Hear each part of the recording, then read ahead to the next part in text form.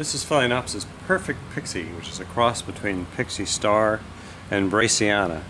We've been doing a lot of interesting hybrids with Braciana, Wilsoni, and Parishii to make them more cold tolerant and to reduce the size to a more miniature plant.